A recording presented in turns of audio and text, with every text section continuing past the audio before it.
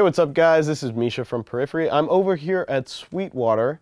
I'm going to talk to you guys about how I go about dialing in a modern metal tone. So the first thing is gain. I've noticed that a lot of people are very tempted to use as much gain as possible. I found the trick is to use as little as you can get away with. So that doesn't mean too little, because you do want the amp to saturate. But it means not overdoing it and just trying to find that sweet spot. What I aim for is where the amp really starts to crunch and sustain on palm mutes. So let's use channel 2 on this amp as an example.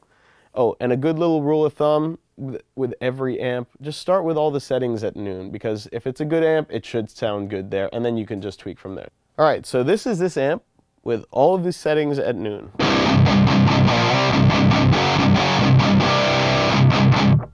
Now that's not a bad starting point, but I do think it doesn't have a ton of attack. It probably could have a bit more sustain, probably could use a little bit more gain, and there's a couple ways that we can go about fixing that.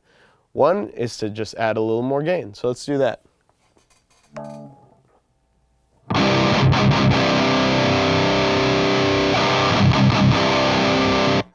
See, that's too much.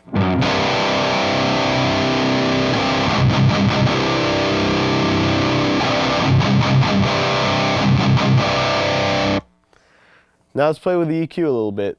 I think I can take the mids down just a little bit, and I'll probably boost a little bit of high end as well.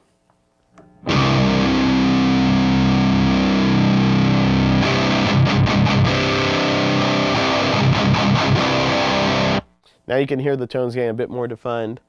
I wouldn't mind a little bit more low end, and there's two ways that we can go about doing this. One is the actual low control, but the resonance of the amp can also go up. If your amp has that feature, it's a super useful way to get some more bottom end without affecting the actual character of the sound.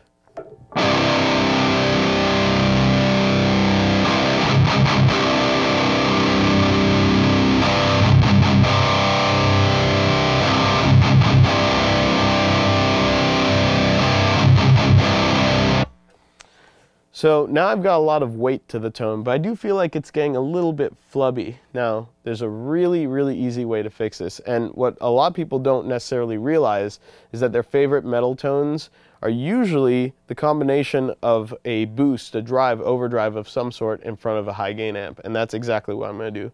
So I have the Horizon Devices Precision Drive here. And when you're running it like this, you want to make sure the drive is pretty much all the way off or not very far up at all. Keep in mind on this pedal, noon tends to be about max settings compared to other overdrives. So it's as if you have the volume and the bright or tone control all the way up. So let's hear the difference that this pedal makes with this kind of tone.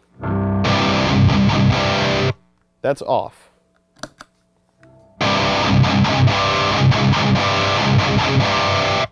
So as you can hear, it's really tamed and tightened the low end up. This pedal actually has a gate, which is getting rid of any noise that the pedal is actually adding to it. And we're getting a bit more bite from the strings. So let's compare.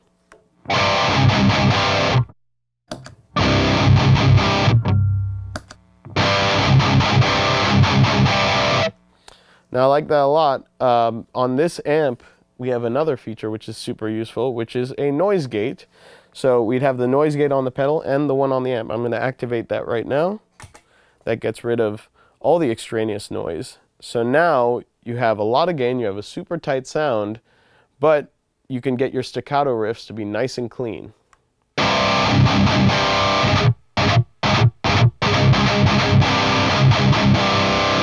So if you were ever listening to metal tones and you're wondering, wow, how can they get so much gain but then get to be so tight on the starts and the stops? That's the answer, noise gates.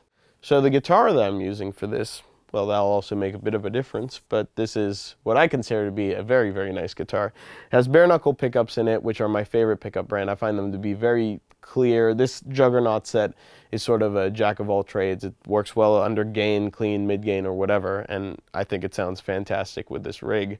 Now, you may be wondering, what is this piece of tape here?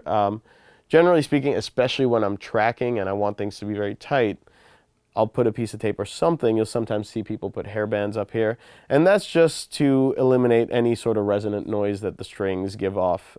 It'll work against the gate, believe it or not, and add just extra noise in between notes. So, you know, as nice as this guitar is, a little cheap piece of tape goes a really long way. Well, I hope this was informative. If you have any questions about the gear that I'm using here, just contact your Sweetwater sales engineer and they'll answer any questions that you have.